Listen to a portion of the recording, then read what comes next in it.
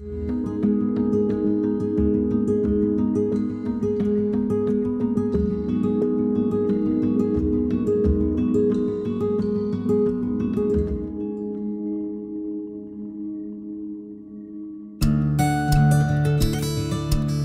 is Robert Gioletti Sons Dairy. We're in Turlock, California. My grandfather and grandmother started our dairy in 1942. He started with 10 cows and 10 heifers. And today we're milking 2,400 cows 3 times a day. This farm produces about 25,000 gallons of milk a day with our 2,400 cows. So this is the computer that controls our milk tanks. So what this is telling us is that tank number 1 and tank number 2 are full of milk, and they're going to be switching to tank number 3.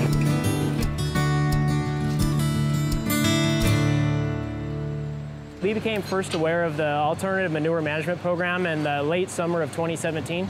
We were very interested in it, and we applied for it as soon as the applications came out, which was, I think, was in the fall of 2017. And we got a confirmation email on my birthday on February 11th of 2018. So that was a great birthday present for me.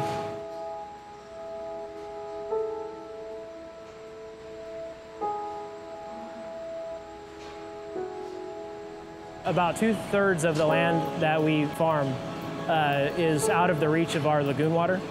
So we're looking for a way to capture the most amount of nutrients in a drier form and then be able to transport it.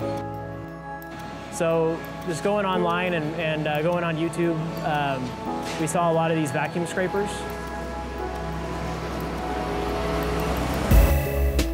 One of the issues with flush systems is that it takes manure from the cow, which comes out around 18% dry matter, 82% water. And when we flush it with water, we're mixing it down, diluting it down to about 1% solids, 99% water. So if our goal is to dry manure down, we thought, well, let's not get it wet in the first place. So let's take it in as driest form available, and let's mix it with drier material and dry that manure down, and then create it into a drier form that's a lot more economical to transport. So that's why we thought the Alternative Manure Management Program was best for us, and that we can tackle 2 issues with at the same project. We can reduce methane by keeping manure in a drier form and out of the settling ponds and out of the lagoon.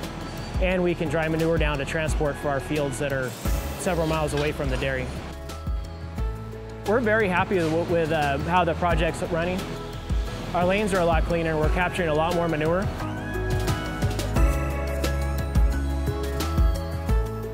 I'm telling all my neighbors about how straightforward and how easy this application is, and how the whole process is. This is definitely a once-in-a-lifetime opportunity for the dairy industry, and I'm telling all my neighbors that they need to be thinking about what types of projects would benefit their farm.